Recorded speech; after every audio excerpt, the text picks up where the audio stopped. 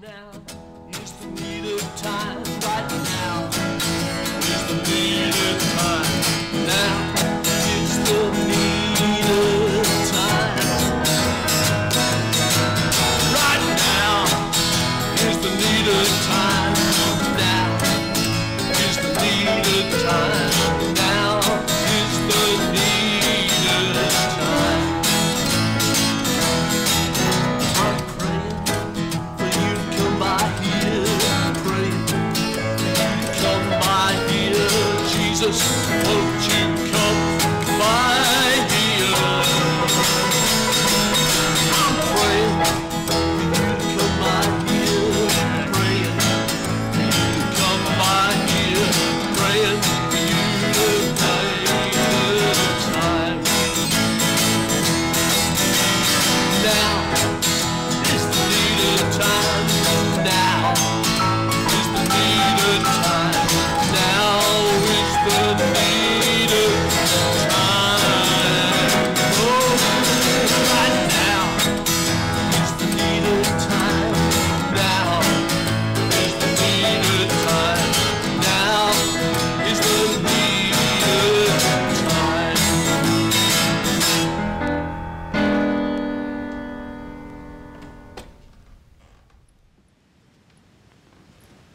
Welcome everyone to our Hopkins region service today. Today is our communion service too across our region, so if you want to get yourselves ready for that, you might want to pause and then you can come back when you're ready. So we also, as we usually do, begin by acknowledging the traditional owners of the land. The different owners of the land on the different places that we live. We pay our respects to their elders past, present and emerging. We honour their care of the land. We acknowledge that we have benefited from their dispossession. We can't change the past, but we can change the future. And so we commit ourselves to reconciliation and justice as first and second peoples together. Let us pray. Dear God, as we connect to this service, may we also connect in spirit with you, to hear your quiet voice within us, to recognise your hidden presence within and around us, and to taste your goodness in all things. May we be encouraged and hope-filled in these challenging times, and lead us further into who you call us and need us to be in this world. In Jesus' name, amen. We're now going to sing a song, the song Just the Sound.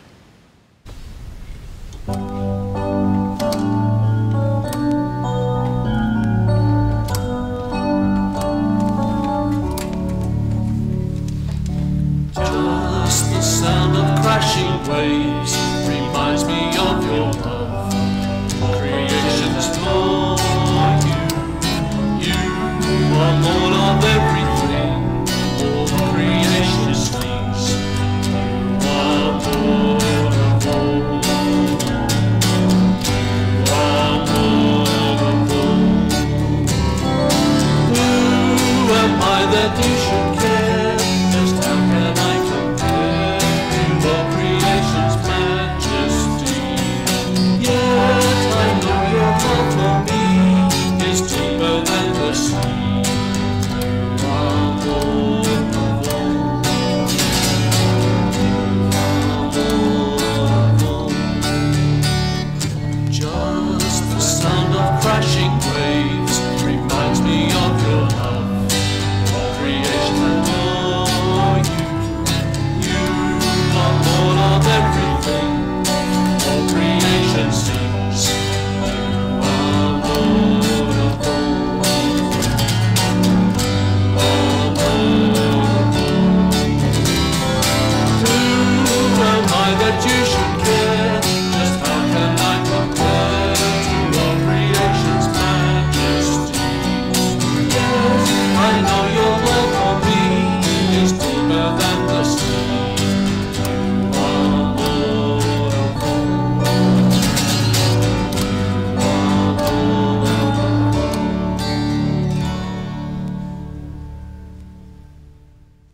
that song, it says, just the sound of the crashing waves reminds us of God's love for us.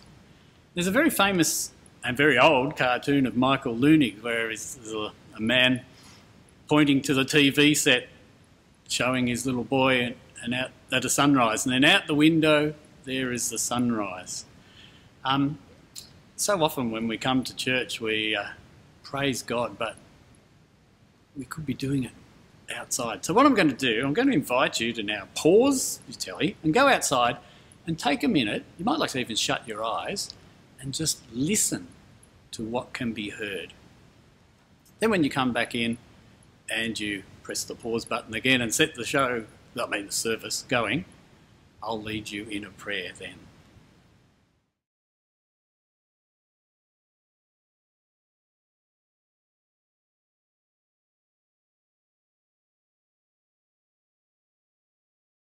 Here we go. Let's pray. Dear God, we spend so much time busy doing things, achieving our goals and ticking things off our lists, or tuned in to entertainment and at the end of the day flopping into bed to get some sleep. We miss so much of the simple things where true life is found. We don't need more blessings. We just need to appreciate more the ones you give us.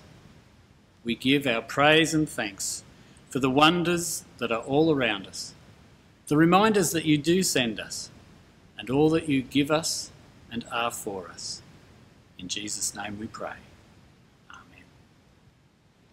Okay, today's Gospel reading is from Matthew 13, verses 47 to 50. Again, the kingdom of heaven is like a net that was thrown into the sea and caught fish of every kind.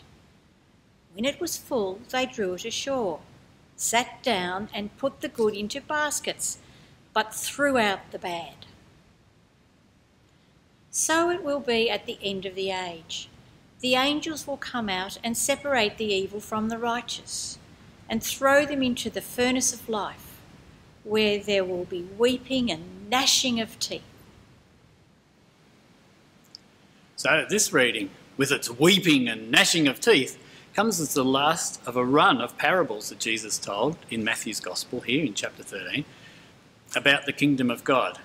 The other ones are about growth. They're about the kingdom being an opportunity not to be missed.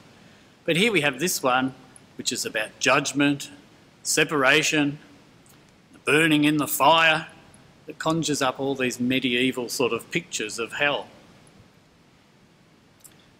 I remember as a child lying in bed wondering, well, who gets saved? Who's going to be in and who's going to be out? It was a bit of a worry because my grandparents weren't Christians. What would happen to them? And then I'd think about, what about the people of other faiths? What about the people that lived before Jesus? What about the people that live in the world now that never get a chance to hear about him? And then later perhaps thinking about, well, what about the people who've been desperately hurt by the church? And in the first part of this year, we've had our discipleship learning community here where we've been studying the New Testament and reading right through the New Testament again. I was reminded just how often it does speak of judgment. And yet, in our preaching, in what we do in church, we say so little about judgment. So what I'd like to do is to perhaps share my thinking at this stage of my spiritual journey. So we'll have a look at a whole lot of different pieces of scripture, just some verses chosen from among many, and I think it's a bit like a bit of a jigsaw puzzle. So here's our one that we had from our reading from Matthew 13. The kingdom of heaven is like the net where you get all the fish, keep the good ones, toss out the bad ones. There's some more things about judgment too in our scripture. So in Hebrews 4:13 it says there is nothing that can be hid from God.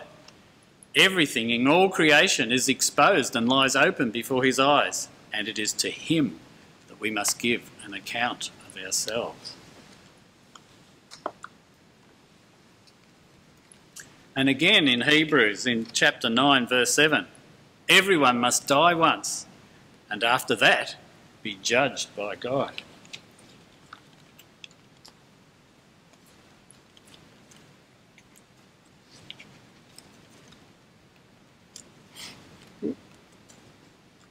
And if you think of Jesus' Beatitudes, he talks about rewards, and even those who might give just a glass of water to someone in need will receive their reward. And then in that big chapter in Matthew 25, he talks about the righteous people and the separation like the sheep and the goats, and the righteous on the right and the unrighteous on his left. And the ones who are righteous are the ones who have helped those in need. The king says to the people on his right, "Come, you that are blessed by my Father, come and possess the kingdom which has been prepared for you since the creation of the world. I was hungry and you fed me. I was thirsty and you gave me a drink. I was a stranger and you welcomed me in your homes. Naked and you clothed me. I was sick and you took care of me. In prison and you visited me." These are the ones that are welcomed.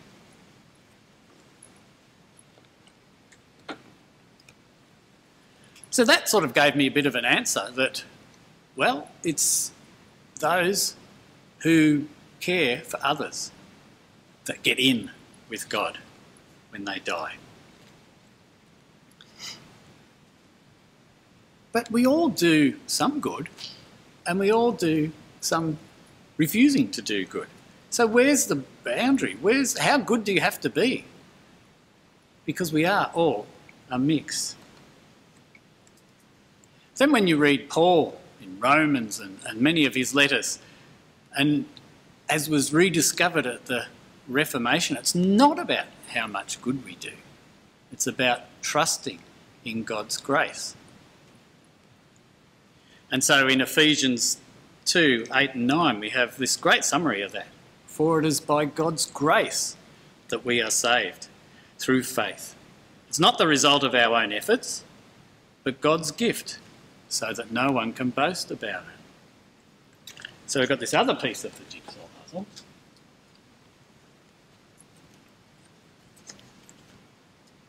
But that doesn't answer it for what about those who've never heard, who've never had that chance to trust in Jesus? There's another interesting part in 1 Corinthians 3 too that reads like this. And the quality of each person's work will be seen when the day of Christ exposes it. For on that day fire will reveal everyone's work. The fire will test it and show its real quality. If what was built on the foundation survives the fire, the builder will receive a reward. If your work is burnt up, then you will lose it, but you yourself will be saved, as if you had escaped through fire. So that sort of sounds like with God's judgment that everything's tested, that we might be saved and yet only just by the skin of our teeth if we haven't lived the good life. But then there's another one here from 1 Timothy 4. This is a true saying, to be completely accepted and believed. We struggle and work hard because we have placed our hope in the living God, who is the Saviour of all, and especially those who believe. So maybe that sounds like everyone in the end is saved.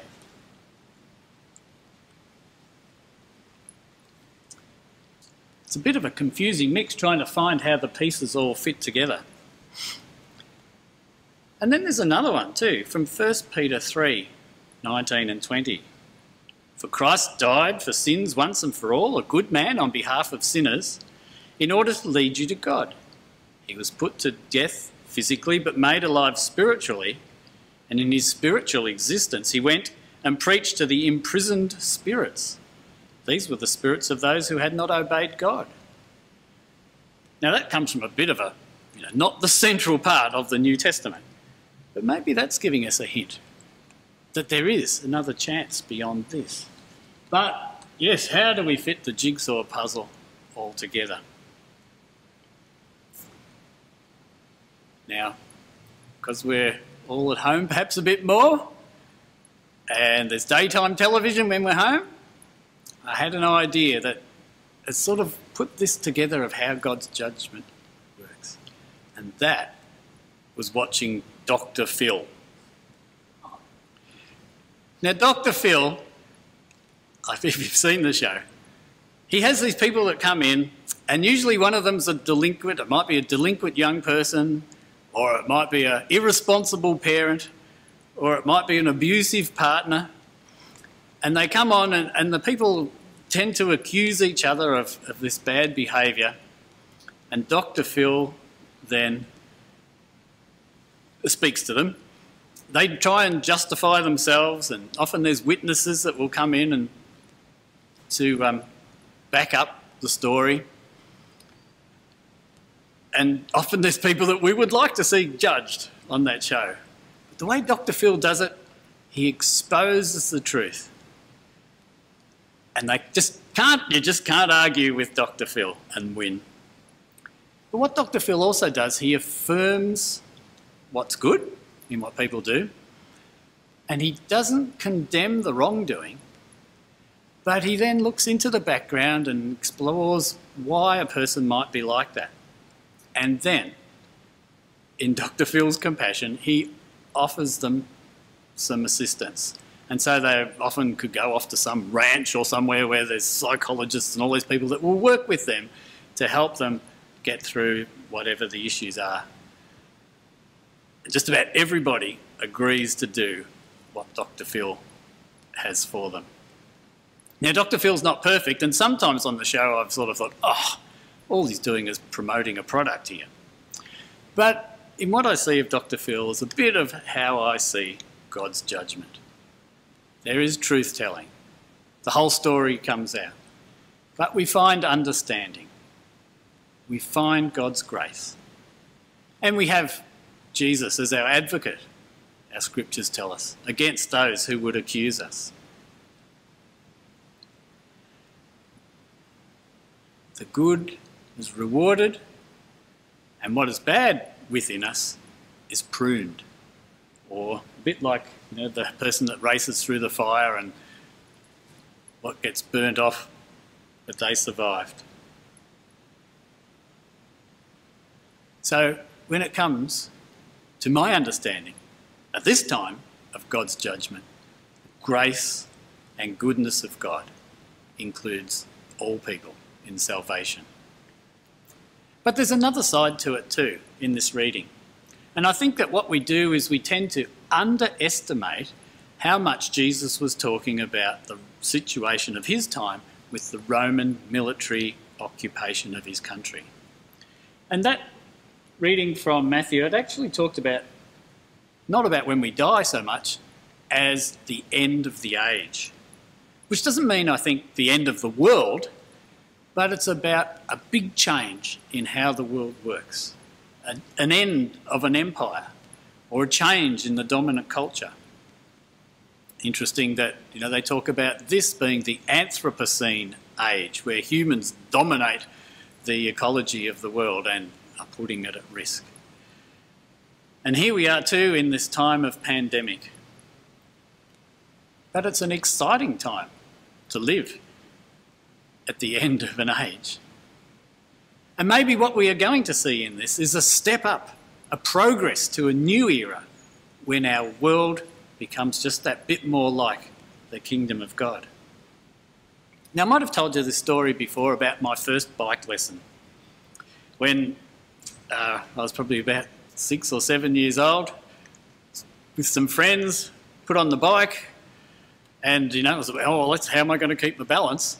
And so put me on and pushed me off. I went down Cherry Street in Baldwin.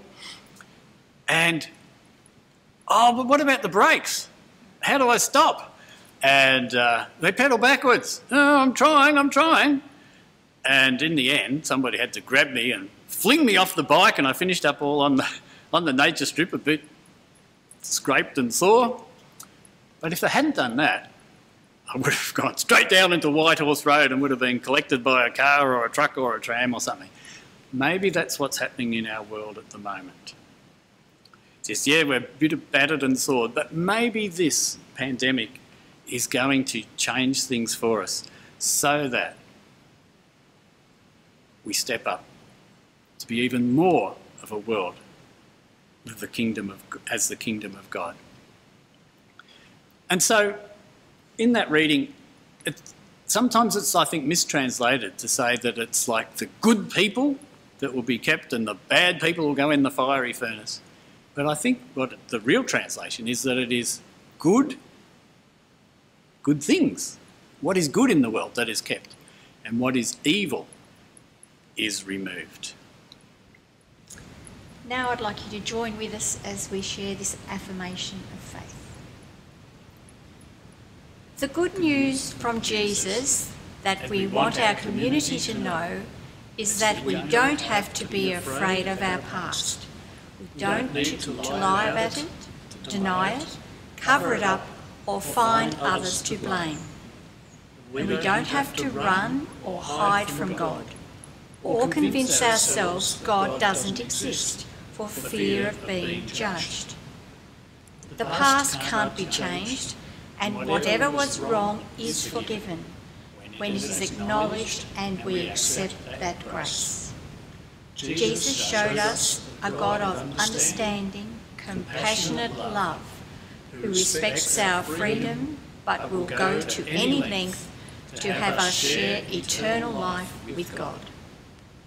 This can start now in this life. We can be free of our regrets, and if we allow ourselves to be caught up in the Great Spirit, we can be who we truly are and be fully alive.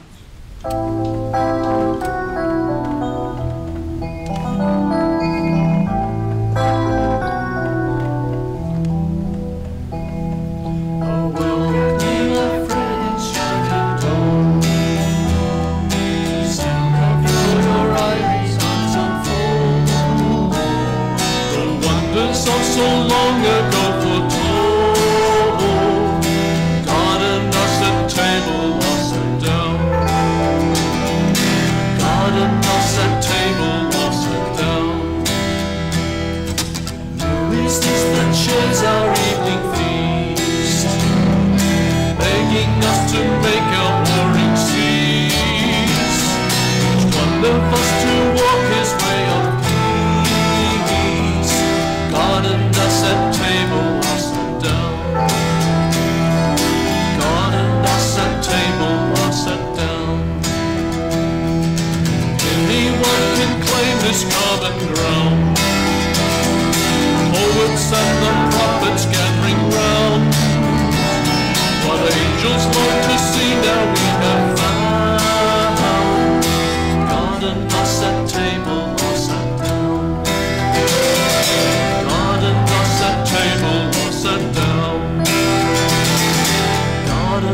at table are sat down.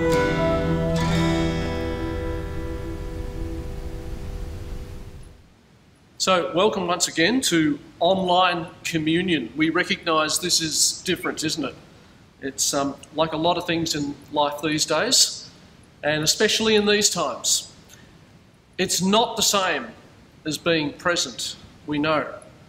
But we thank God that we can still celebrate in this way, and that this is a special meal that even when we can't be together, we can celebrate our togetherness in the body of Christ wherever we are.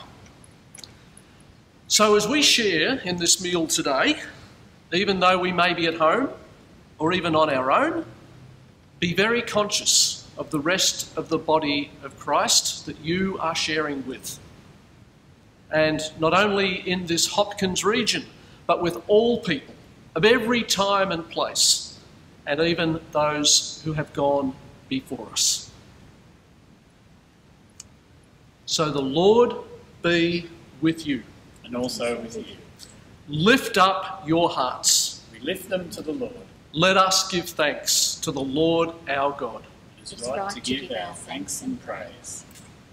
We give our thanks and praise, O Lord, for you alone are worthy. Though we fell short of your way for us, we thank you for the assurance that Jesus represents us before the throne of grace, so that no matter what judgment we might face, Jesus stands by us and for us and wins for us your salvation. So in this good news, we worship you and celebrate in confidence with the people of every time and place in the eternal hymn. Holy, holy, holy Lord, God of power and might, heaven and earth are full of your glory. Hosanna in the highest. Blessed is he who comes in the name of the Lord. Hosanna in the highest. To Adam and Eve, children of dust, you gave the world and its wonders. But we misused your gift, and with restless hearts we turned against you and against one another. Again and again you called us through your prophets to practice justice and care for the vulnerable and disadvantaged. Then you sent Jesus Christ to reconcile us to you and to one another. On the night in which Jesus gave himself up to death, he took bread, gave you thanks, broke it and said, "This is my body which is for you. Do this for the remembrance of me." When the meal was ended, he lifted the cup and again, giving you thanks, gave it to his friends and said, "This is the cup of the new covenant, sealed by my blood. Do this whenever you drink it, for the remembrance of me." So, Lord, by your word and by your Holy Spirit, bless these gifts, that we may truly share Christ's body and blood, and become, by grace, his body given for the sake of the world. For through your Spirit, the whole earth makes its prayer in sighs too deep for words, longing for the day of freedom, for in hope and by faith we were saved. Accept our thanks and praise, good Father, through your Son, our Redeemer, Jesus Christ, with whom and in whom and by the Spirit who dwells in us, we worship you. And now let us share together in the prayer that we've been taught to pray together. Our Father in heaven, hallowed be your name. Your kingdom come. Your will be done on earth as in heaven. Give us today our daily bread. Forgive us our sins as we forgive those who sin against us. Save us from the time of trial and deliver us from evil. The kingdom, the power and the glory are yours, now and forever. Amen. Let us receive what we are. Let us become what we receive. The body of Christ. Jesus, Lamb of God, have mercy on us. Jesus, bearer of our sins, have mercy on us. Jesus, Redeemer of the world, grant us peace. The gifts of God for the people of God. And the bread that we break is a sharing together in the body of Christ. And the cup that we take, a sharing together in the blood of Christ.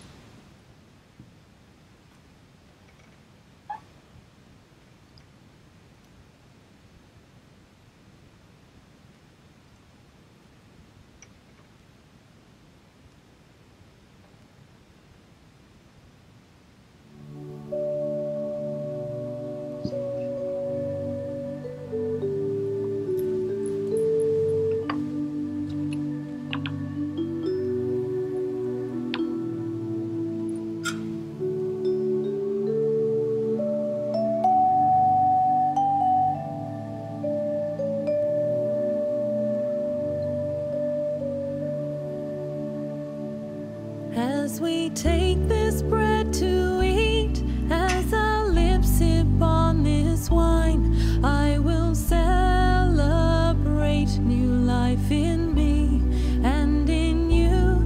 And through Jesus Christ we know God's love flows within our lives like a river that flows into the sea. Let us pray. We thank you, Lord, that you have fed us in this sacrament, that you have united us with Christ, and that you have given us a foretaste of the heavenly kingdom. We thank you for the assurance of our salvation and that you have called us to share your life in the world. Send us out in your peace, we pray. In the name of Christ, amen.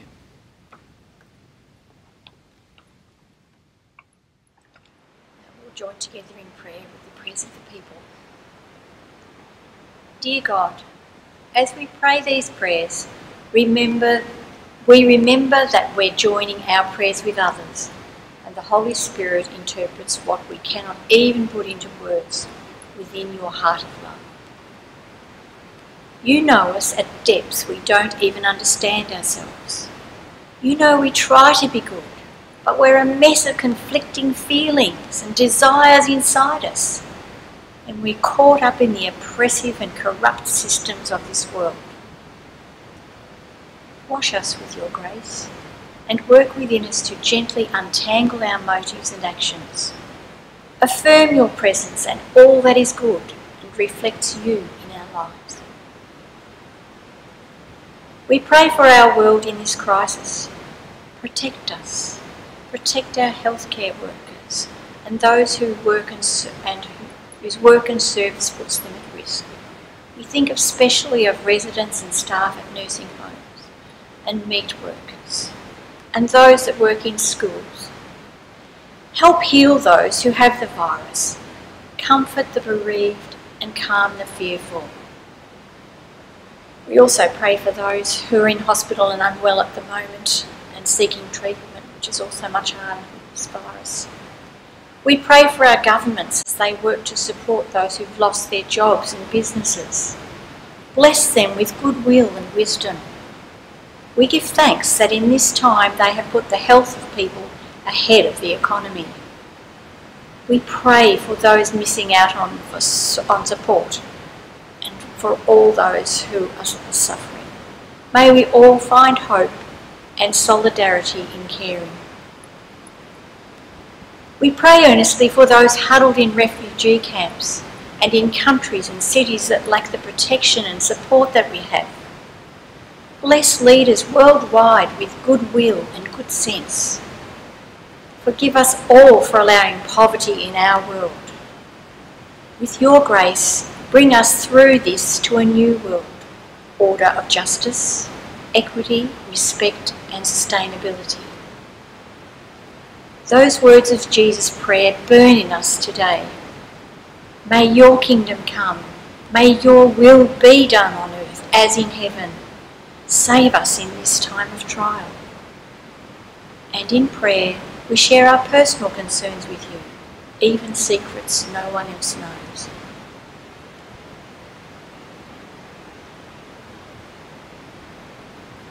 We ask your blessing on all whom we love in their needs.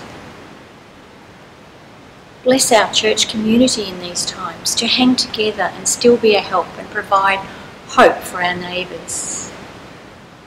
May our prayers be a power of love to those we cannot touch. We offer ourselves and all we have in grateful thanks to serve you in our spirituality, in action and giving in the world. In Jesus' name we pray. And we've talked about judgment today, and this is a song of judgment, but it's also good news. Mine eyes have seen the glory of the coming of the Lord, because we can face it with confidence. Let's sing together, Mine eyes have seen the glory. Mine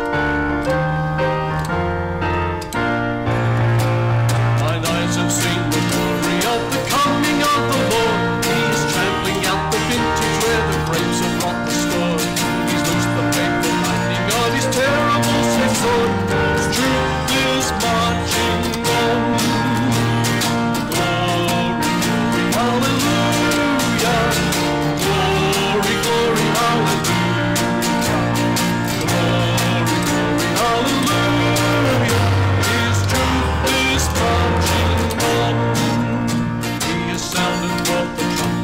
shall never draw retreat. He is sifting out the hearts of men before his judgment seat. He stripped my soul to answer him, he drew with my feet. Our God is marching on.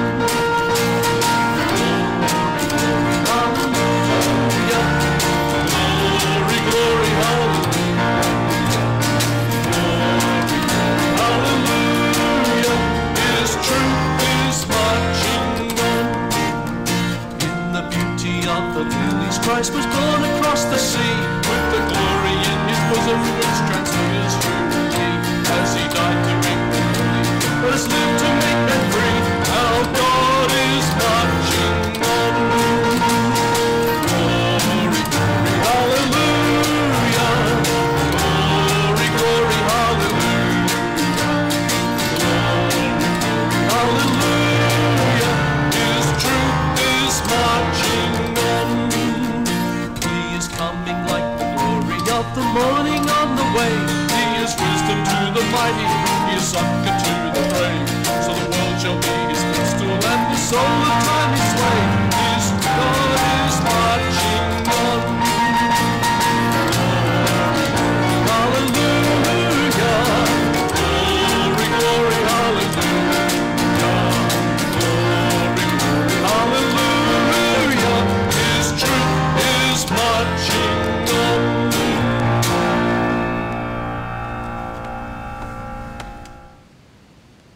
Thanks everyone for tuning in and being part of our service today, and thanks to Malcolm and Jan for your help in putting this together. And we finish with this blessing. Be concerned and care about the suffering in the world. Do the right thing. But also be hopeful. Look for the good that's happening. Live with trust that God is working out his big picture of love and the blessing for all of the earth and the life beyond. In the name of Christ. Amen.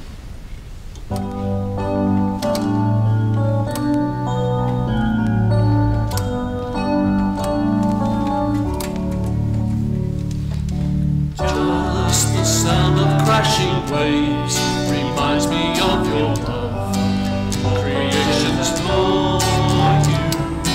You are Lord of everything. All creation sings. You are Lord of all. You are Lord of all. Who am I that you should care?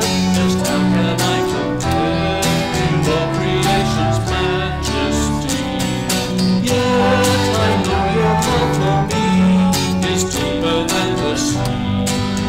You are Lord of all.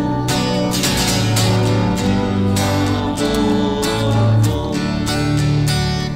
Just the sound of crashing waves reminds me of your love. All creation adore you. You are Lord of everything. All creation sings. You are Lord of all. You are Lord of all. Who am I that you should care?